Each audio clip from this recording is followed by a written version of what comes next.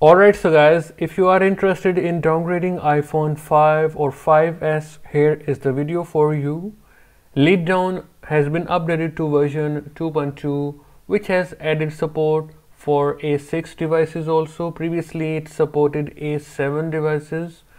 Now it also supports M1 Max on any version of Mac OS. You can use this software to downgrade to 8.4.1 on iPhone 5 or 10.3.3 on iPhone 5s.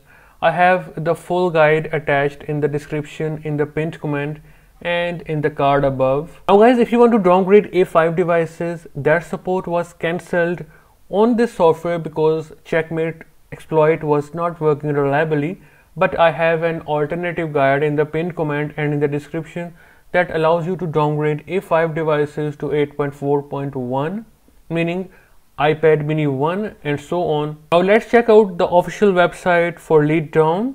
Here is the official website for LeetDown software. You can download the latest version from right here. Here are the compatible devices: iPhone 5, iPad 4, iPhone 5s, iPad mini 2 and iPad Air 1.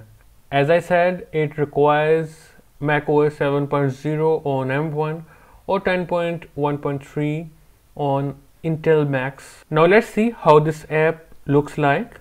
I will download the latest version. It is almost done. Download and open this DMG. Now simply drag LeetDown to your applications folder. Open applications, open LeetDown. If you see this dialog, just click on open. Alright guys, this is how this app looks like. Now simply connect a compatible device in DFU mode such as an A6 or A7 device and it will start the downgrade process.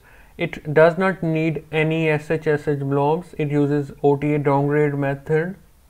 If you want to see it in full action, the guide is in the description and in the pinned comment.